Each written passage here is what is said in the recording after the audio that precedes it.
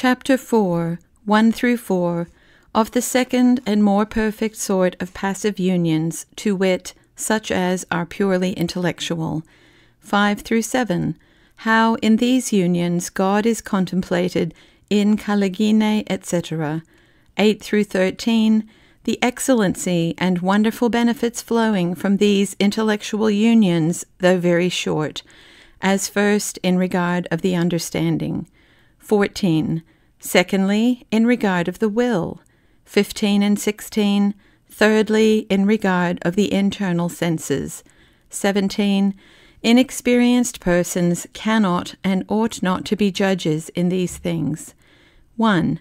The other before-mentioned passive union, which I called intellectual, is far more noble and sublime, in which God or some divine mystery is immediately presented or discovered to the understanding without any representations, figures, or discoursings in the imagination. In the former sensible unions, the contemplations pass from the outward senses to the inward, and thence to the understanding.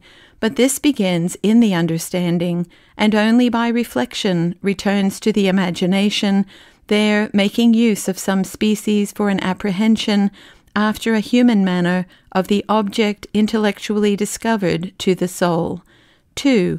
The former sensible unions, especially such as pass in the internal senses with alienation from the exercise of the outward, do seldom befall very perfect souls, and less to men than to women, because such an alienation from sense proceeds partly from the infirmity of the soul and its incapacity to attend to divine inaction, perhaps not from a necessary exigence of the inaction itself, and partly from a customary exercise of prayer by strong and tender affections in sensitive nature, which do more push forward the soul to attend earnestly to divine objects, from whence is caused a suspension of the outward senses. 3. There are some degrees of this intellectual passive union to which a soul, by leading a pure spiritual life, may dispose herself, making herself worthy and capable of the said inactions, she behaving herself as an humble patient, and not an agent in the business. 4. By virtue of these inactions, many souls have received internal lights and resolutions to many difficulties concerning themselves or others, likewise many suggestions, strong and clear, concerning extraordinary matters to be said or done, and all this without any external or imaginative vision, by certain secret whispers of the divine Spirit, silently but assuredly enlightening the mind concerning certain truths or purposes to be believed or performed. Frequent examples whereof we have in the lives of B. Angela of Foligno, Saint Teresa, etc. 5. Of these intellectual passive unions, the supreme and most noble that may be had in this life is that whereby God is contemplated without any perceptible images, by a certain intellectual supernatural light darted into the soul, in which regard it draws much towards an angelical contemplation, for herein, though God be not seen as he is, yet he is clearly seen that he is, and that he is incomprehensible. 6. Mystic authors call this rather a divine passive union than contemplation, a union far more straight and immediate than any of the former, a union exercised more by the will than the understanding, although the effect thereof be to refund great light into the understanding, notwithstanding which light, yet the understanding's contemplation is said to be in caligine, in which darkness God is more perfectly seen, because there is nothing seen that is not God. Yea, according to the doctrine of mystics, this union passes above both the understanding and will, namely, in that supreme portion of the Spirit which is visible to God alone, and in which he alone can inhabit, a portion so pure, noble, and divine, that it neither hath nor can have any name proper to it, though mystics endeavour to express it by diverse, calling it the summit of the mind, the fund and centre of the spirit, the essence of the soul, its virginal portion, etc. 7. Such passive unions are rather a reward and free grace bestowed by God on souls that have been extraordinarily faithful and diligent in mortification and internal exercises than an end to be intended by any. For even the most pure and perfect souls cannot, with all their industries, procure them at pleasure. 8. This most pure contemplation does so exceed all voluntary operations of the soul's faculties that it usually causes an alienation and suspension of all the senses, as well external as internal, yet the continuance of it is but very short, as St. Bernard, who no doubt could speak from his own experience, observes, for it seldom lasteth above a quarter of an hour. 9. But the benefits, fruits, and graces which so short a visitation causeth in the soul are both wonderfully excellent and very lasting, and these both in regard, 1, of the understanding, 2, of the will, and 3, the sensitive faculties likewise. 10. First, in regard of the understanding, there is thereby a divine light communicated, not revealing or discovering any new verities, but affording a most firm, clear assurance and experimental perception of those verities of Catholic religion which are the objects of our faith, which assurance the soul perceives to be divinely communicated to her. 11. O happy evidence of our Catholic belief! No thanks to them that believe after such sight, which is more evident than anything we see with our corporal eyes. Surely the first knowledge and assurance that the primitive Christians had of the mysteries of our religion came by such contemplations communicated to the apostles, etc., as St. Paul witnesses of himself for one, who saw and even felt the truth of what they preached and delivered by tradition to others. 12.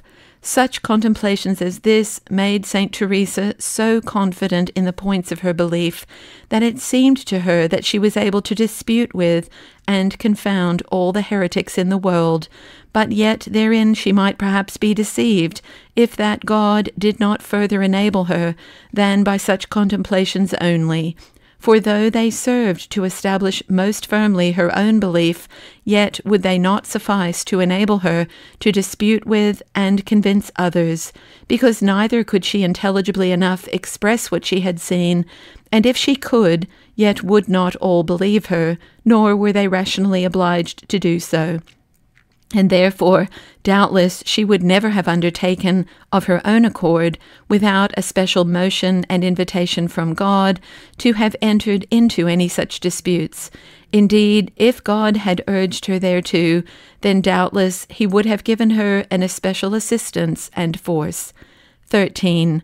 A soul that is newly awakened, as it were, from such a contemplation or union, coming to read the Holy Scriptures or any spiritual book, will pierce far more deeply into the verities contained in them, and will see clearer lights and feel far more perfect tastes of the divine truths therein than ever before, so that all the knowledge that she formerly had will seem unto her mere darkness and a knowledge of the outward letter only, whereas now she penetrates into the internal spirit of the writings. 14. In the next place, the change that is made by this supernatural union with regard to the will and affections is equally admirable, insomuch as many years spent in mortification and other internal exercises will not so purify the soul as a few minutes passed in such a divine inaction. Here it is, indeed, that a soul perfectly feels her own nothing and God's totality, and thereby is strangely advanced in humility and the divine love. For being so immediately united to God, so illustrated with his heavenly light, and inflamed with his love, all creatures, and herself above all, are become as nothing, yea, perfectly odious to her. Besides, there are many secret defects in a soul, so subtle and in time, that they can neither be cured nor so much as discovered, but by a passive union, insomuch as hereby the soul is advanced to perfection in a manner and degree not to be imagined, far more efficaciously than by all the former actions of herself put together, so that the following aspirations and elevations of the spirit become far more pure and efficacious than before. And indeed, were it not for such good fruits and effects upon the will, such passive unions would be little profitable unto the soul, for our merit consists in our own free acts produced in virtue of divine grace assisting us, and not in the operations simply wherein God is only agent, and we patients. 15. In the third place, these supernatural unions are of that virtue that they do wholly subdue the imagination and other internal senses to the superior soul, so that they cannot, as they list, wander to and fro, but are reduced to such a happy servitude to the spirit, that without any stress or violence they are brought to attend it in all its employments and occasions. Or, if the imagination do sometimes wander, yet it never fastens itself with delight on any external perishing objects, by reason that self-love is in a sort extinguished in the soul, so that it may easily be reduced, or howsoever by its wanderings it doth not hinder or interrupt the operations of the spirit. 16. Moreover, it is observed by mystics that souls which formerly, during the precedent less perfect exercises, were of quite different, even contrary dispositions and natural complexions, after such supernatural unions do come to a very near resemblance to one another, as we see that several ways or paths which from far distant places lead to a city, the nearer they approach to the city, the nearer also do they come to one another, and at last fall into and make one common highway.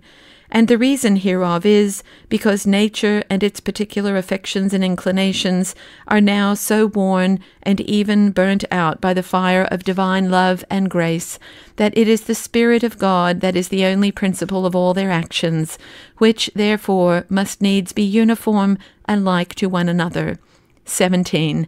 It will be no wonder if these things here spoken of, a natural passive union, shall seem incredible, or perhaps to be but dreams of extravagant or melancholic spirits, not only to those that are strangers from the Catholic faith, but those Catholics also that are inexperienced in internal ways. Yet if they would consider that all this hath been delivered by the testimony of most devout, humble and spiritually prudent persons, some of them very learned also, who profess to write nothing but what themselves have had experience of, and this by an internal command of God's Spirit, and for the edification of others, they will perhaps judge more warily of these things. And withal, considering that out of the Catholic Church no such divine graces and communications were ever heard of, they will, however, reap this benefit by them, if not to dispose themselves the best they can for the enjoying them. At least they will abhor all novelties in doctrines, and continue unshaken and obedient children to the Church.